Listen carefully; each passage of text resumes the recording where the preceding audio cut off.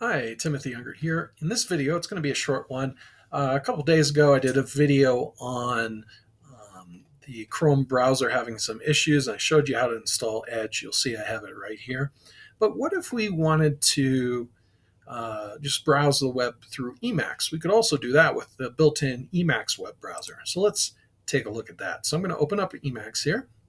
And I am going to toggle my menu bar. So I'm going to type in the command toggle menu bar mode from frame.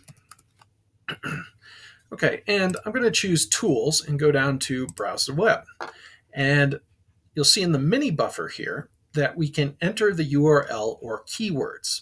So I'm going to enter in just some keywords that I want to search for. So naturally, cats. So, and you'll see it's going to DuckDuckGo. And now I have evil mode installed, so I can just go use J and K to move up and down. And let's go down here to cat, National Geographic. I'll hit enter, and it's going to load up the site.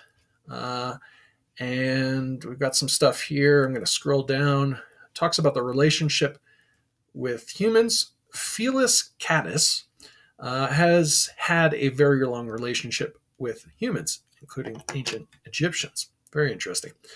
Okay, so then we got this respect for the copyright, blah, blah, blah. And then we can go down and, ooh, look at this. Earthworms are hunting insects in much of North America. Fascinating. Let's click on this.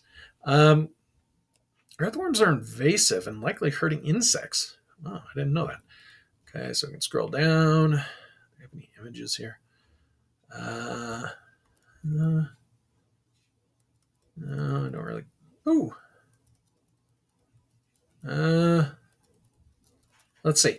Oh. Inside the heroic effort to rescue Masha the bear from Ukraine. That's interesting. Oh, and we have a picture. Okay, so this is a bear that's in Ukraine. It looks like a brown bear. And they're trying to rescue it, I guess. So let's scroll down. And let's see what else they got here.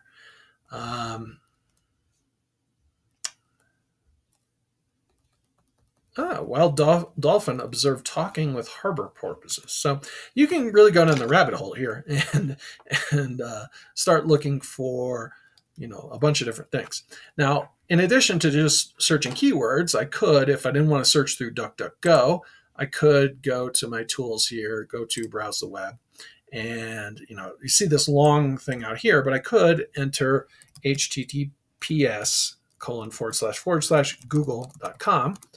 And then I could go and click here and search in Google. We could search for, let's say, Emacs. I got to go to insert mode, Emacs here. And let's search for Emacs. And we'll see GNU.org. Let's go to that website within Emacs. Okay, so we see a picture of Emacs within Emacs. Awesome. Anyways, so you can search the web inside of Emacs. So if you don't want to use Edge and you don't want to use Chrome and you don't want to use Firefox, maybe you just use Emacs. So I think you get the point. You can search for anything inside of Emacs. I hope you found this video interesting. If you did, could you please give it a like, as it will help get out to more people. I also want to thank you for watching, and I hope to see you in the next one.